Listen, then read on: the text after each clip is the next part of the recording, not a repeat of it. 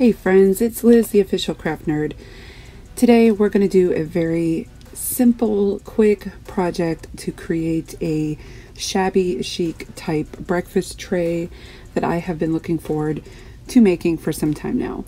I am using a tray that I got from Dollar Tree, and this was in this section of items that cost a little bit more than $1, but I felt it was a good deal just for a simple wooden tray.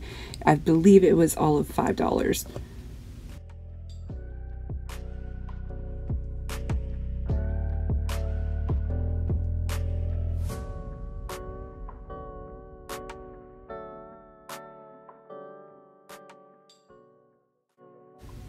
As you can see, I've only stained the outer edges.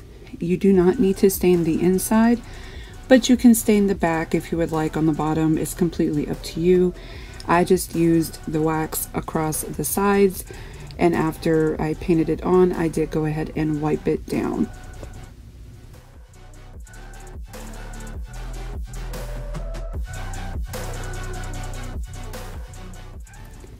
So I'm just going to measure out this fabric to see what I need as far as to create a pillow top for my tray, and I'm just basically eyeballing it, making my cuts and measurements off that, because the reality of it is we're going to be gluing this down on the inside.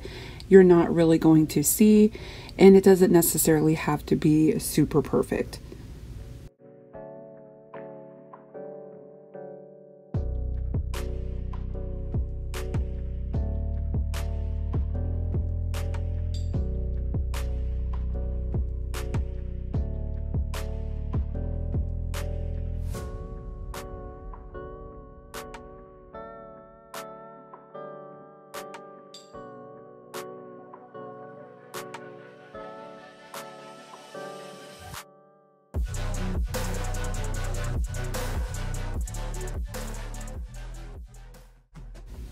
So as you see here, I am just folding it in and using some hot glue to glue the fabric into the frame of this tray. Now you could take a staple gun and staple this in, and actually, you know, if I was doing this for something other than just the video purposes, I may actually do that if I wanted to be more secure in there, but for the sake of this video and for the purposes of what I'm using this for, the hot glue is just fine.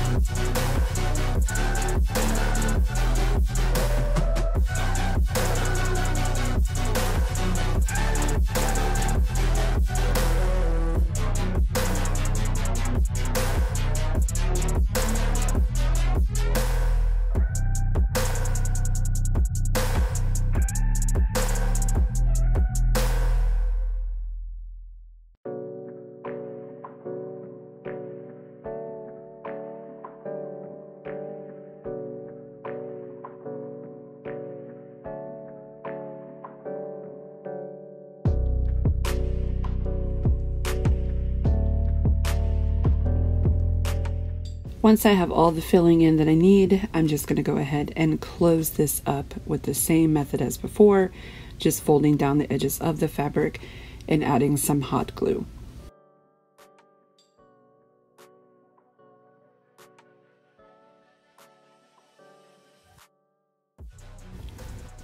So just adding a little bit of embellishment to the top of my fabric here. I'm just going to use some older buttons. They do not need to match up. I like that they're wonky and they're a little bit different from each other.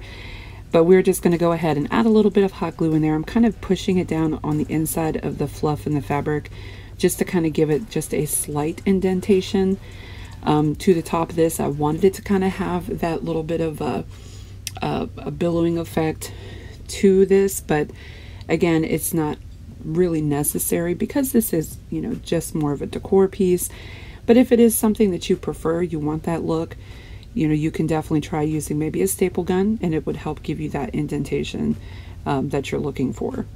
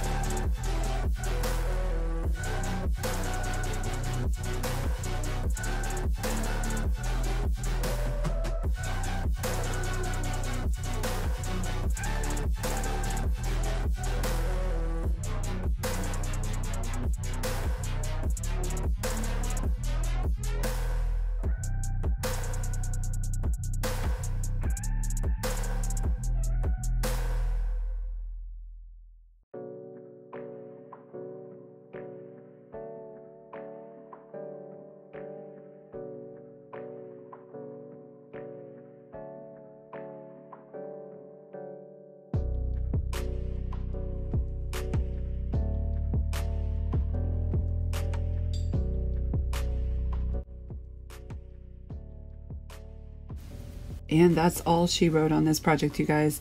I just really liked how we were able to give this very plain Jane looking tray from the Dollar Tree a wonderful shabby chic makeover. And you know what, it is, I just think it's super adorable, you guys. So hopefully you enjoyed this video. If you did, please give it a good thumbs up, leave me a comment down below, and if you're new here, I hope you stick around. Hit that like button, hit that subscribe button, you know the whole YouTube spiel, you guys. Until next time, friends, I love y'all. Stay safe. We'll see you next time.